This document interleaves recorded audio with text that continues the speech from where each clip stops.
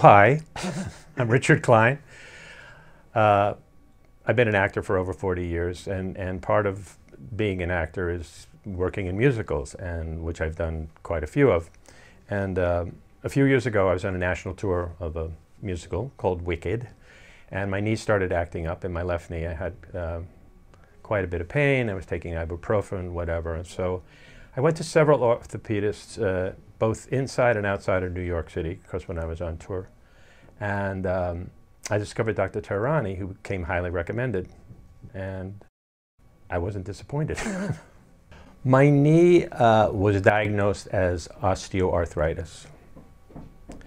So it was not a situation where I was in horrifying pain all the time, but obviously when I was dancing or even when I was walking or jogging, it would act up. It wouldn't be acting up just walking around the house, but it was enough of a concern to me to initially see various specialists and then finally settle on Dr. Tehrany.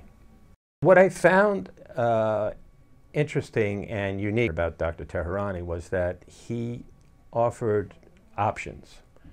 It wasn't, oh, you have to have surgery, or you need to do this, or I'm going to give you a shot. It was all of that.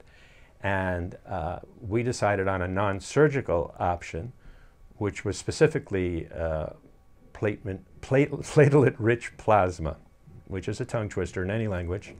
And 3 treatments later, I have been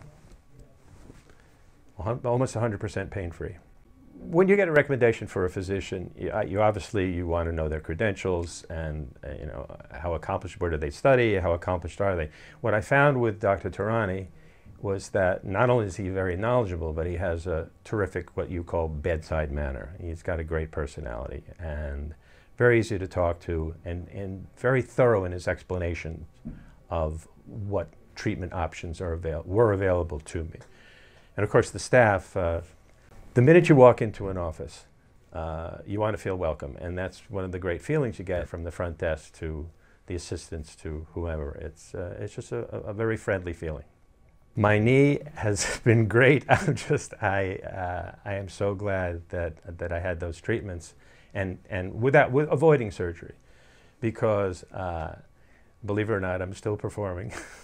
It's hard to believe, but it's true. I'm still performing. As a matter of fact, I have, in the future, I have a musical in the offing, and I don't want to be concerned about, if I do a couple of dance numbers, that it's going to bother me. So right now, everything is really great.